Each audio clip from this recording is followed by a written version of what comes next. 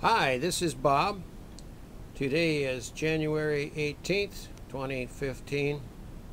Just finished repair of this nice HEATHKIT HX-1681 transmitter. We got a telegraph key on it here so I can key it. And we'll turn it on here. This is a real nice CW transmitter from HEATHKIT. And it has a matching receiver, the 1680 receiver, which is the best CW receiver I think HEATHKIT ever produced. So I did run into some problems with this. So we'll start over here. These three coils right here, that's the 20 meter, 15 meter, and 10 meter oscillators. And here's the crystals for them down there.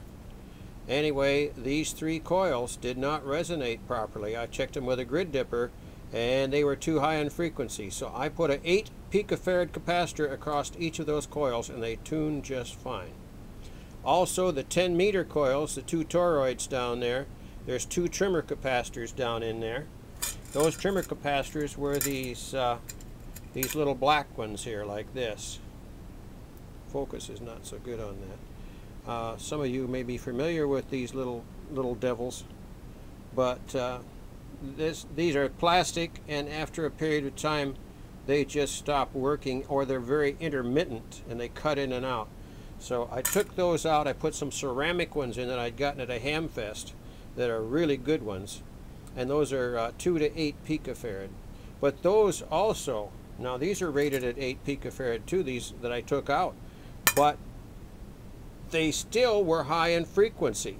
So I had some 2 picofarad capacitors, and on the 15 meters and the 10 meter adjustable capacitors that I put in, which were 2 to 8 picofarad, I put a 2 picofarad capacitor across each one of those, and then those tuned beautifully.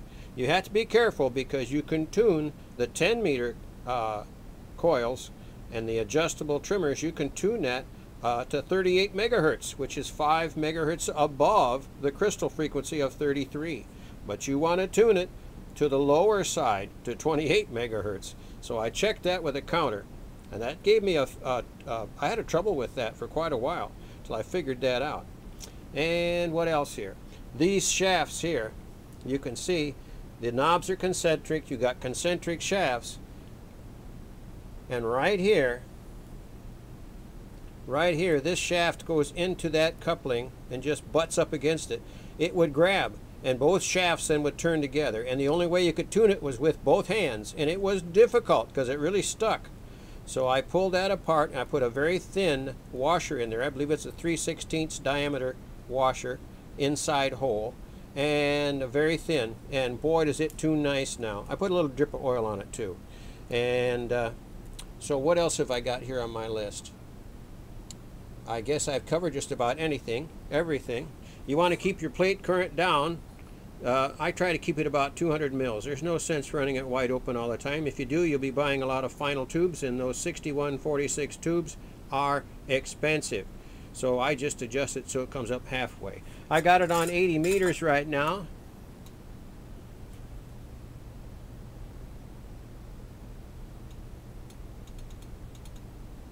I'm keying it with the key. So there she is, the HEATHKIT 1681 CW rig, and I'm all set now to put it back together and put it on the air. So that's it, guys. This is the last part for this project. 73s and good DX.